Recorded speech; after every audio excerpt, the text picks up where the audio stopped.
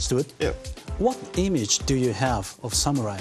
Well, since I was a schoolboy, I've been fond of Kurosawa films, so I've always had the image of them being cool, highly principled and heroic, rather along the line of European knights in the age of chivalry. I see.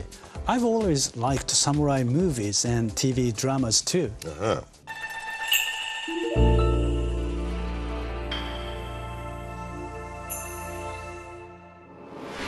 Men in armour on the battlefield, evading swords that come from all directions and cutting down their enemies. They're the samurai, archetypal Japanese warriors. It's not unusual for Japanese to be described as samurai.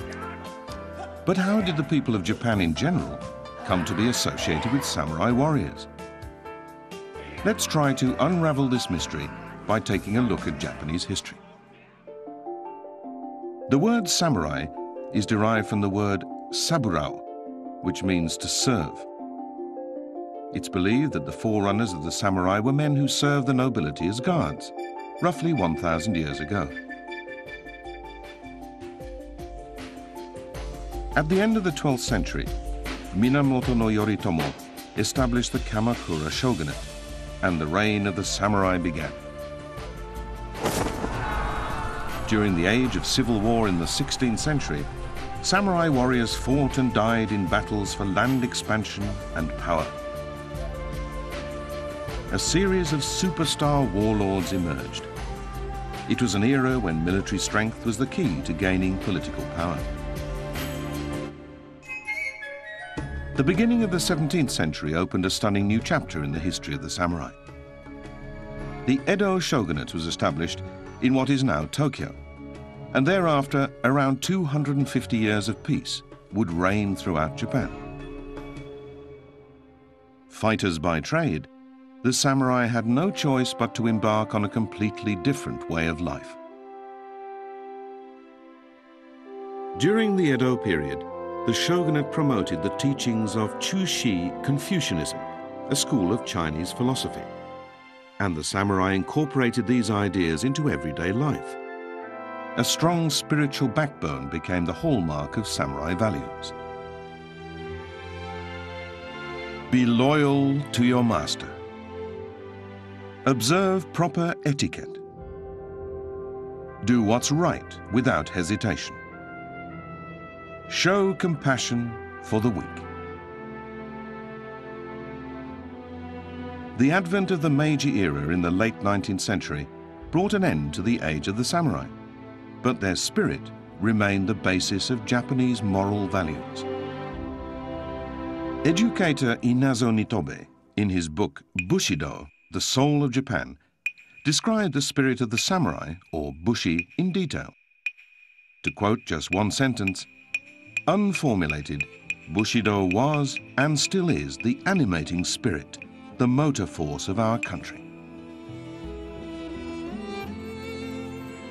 Even in contemporary Japan, people with high aspirations who adhere unwaveringly to their principles are sometimes referred to as samurai. In that sense, the samurai values continue to be the soul of Japan.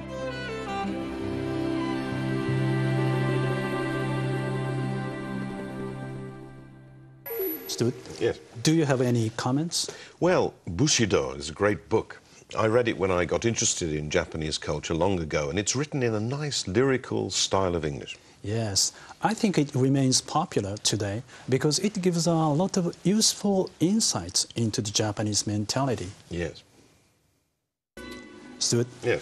It seems to me that many foreigners are familiar with the concept of samurai.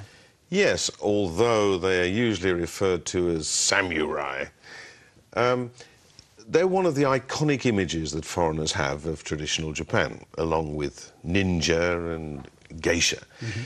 Of course, many images of the Japanese are derived from historical movies, animations, manga and novels. I see. By the way, foreigners often wonder why samurai carried two swords, which seems a very cumbersome kind of thing for a warrior to do. I'm often asked that question. During the Edo period, the shogunate allowed samurai to carry both a long sword and short one as their special privilege. So it was the two swords that distinguished the samurai from commoners. I see. But is it true that they rarely used swords in actual combat? Ah, yes. The weapons of choice were spears, bows and arrows and guns, rather than swords. During the Edo period, however, there were few set battles, so swords came to function more as symbolic accessories than as weapons. I see. You mentioned earlier that there is some similarity between the image of a samurai and that of medieval knights. Yes, knights also formed a similar kind of warrior class and were very devoted to their masters. And it's often said that Bushidō and chivalry have some similarities.